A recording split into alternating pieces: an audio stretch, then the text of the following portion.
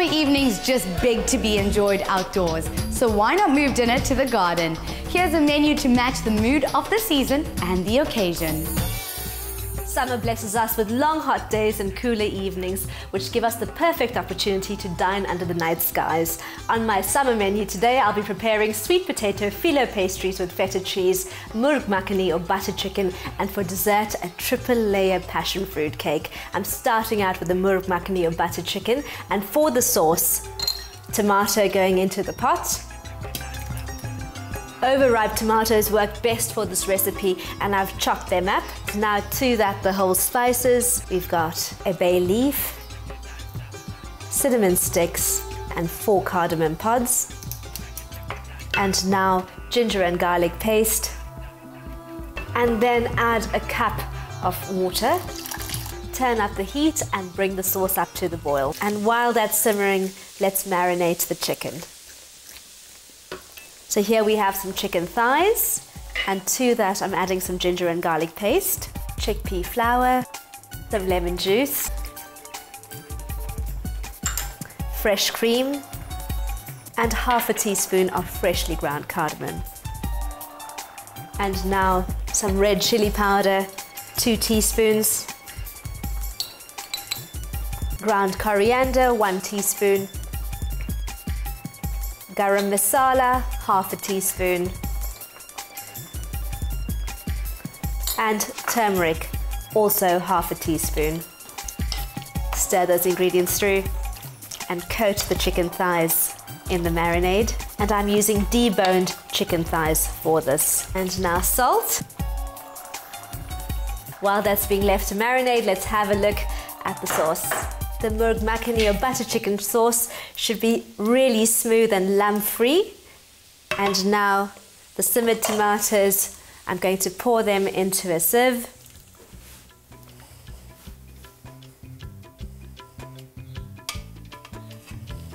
Use a wooden spoon and press the tomato through, just stirring it lightly as well to get it through the sieve. It almost looks like tomato soup. Now pour the sauce back into the pan. Back on the heat. The sauce already looks quite silky and smooth.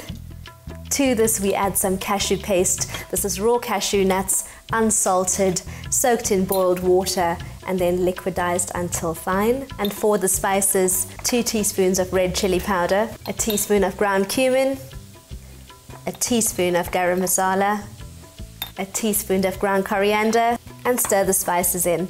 Season the sauce with some salt, about a teaspoon of coarse salt, and then green chilies. 2 green chilies sliced in half. The sauce is thickened, it's ready, and now let's get on with the chicken. In goes some sunflower oil. I'm using thigh fillets for this recipe, and they do cook quite quickly. And now pour in the sauce.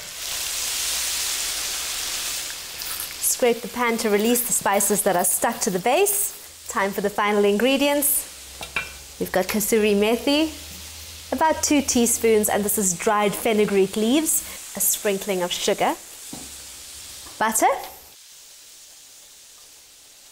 and fresh cream. That's our butter chicken done. For the sweet potato and feta phyllo pastry, I've got some boiled sweet potato here, and to that add some fresh coriander. I love using lots of fresh coriander for flavor in this. Now season with salt, chopped red chili, some cumin seeds, a teaspoon, half a teaspoon of cinnamon, chili flakes, 2 teaspoons, chopped garlic, and then the feta going in. Now let's get the phyllo pastry ready. And I'm just using store-bought phyllo for this.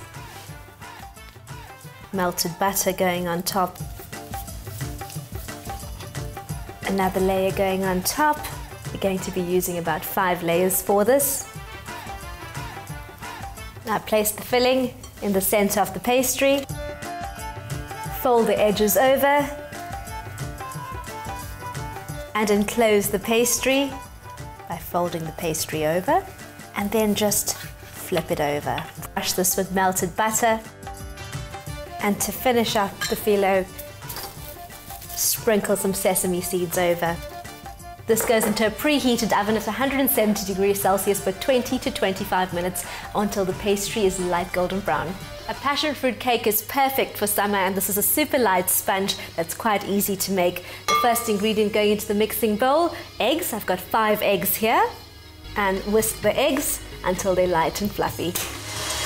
Gradually add sugar. I've got self-raising flour here. I've sifted this 5 times to ensure the cake is super light.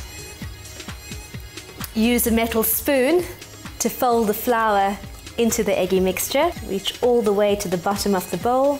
I'm flavoring the batter with some vanilla paste. And now melted butter going in. And then passion fruit pulp. I love these black speckles in the cake batter. Swirl the melted butter and the pulp into the batter. I've greased and lined 3 cake tins. They're 20 centimeter cake tins or 8-inch cake tins. And I've lined this with baking paper. Let's divide this. Swirl the batter around to make sure it's even.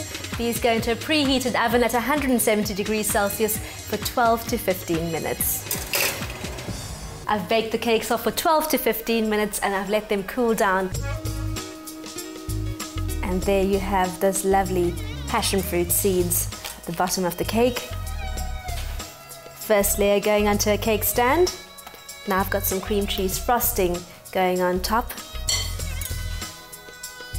You could also use whipped cream for this recipe if you prefer, and just spread that over. This is a really soft sponge, so just be careful when you are working with it. More frosting going on top. And now the last layer.